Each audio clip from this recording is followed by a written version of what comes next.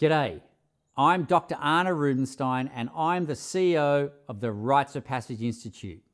I've been working with Rites of Passage since 1994 and over 100,000 people in more than 10 countries have attended the programs that we've helped to create.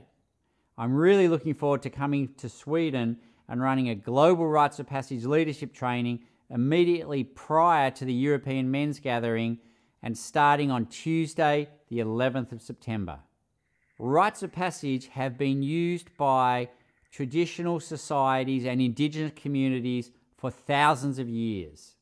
They are a specific way of helping people within the community transform and move from one stage in their life to the next.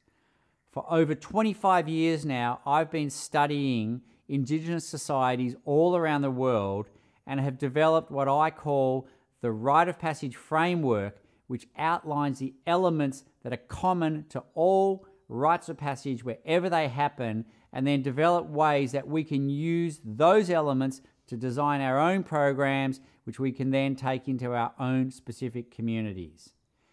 At the Global Rites of Passage Leadership Training, we will have a select group of men and we will be learning about those elements. We'll also be experiencing those elements and looking at how we can start to design programs for our own communities wherever we live.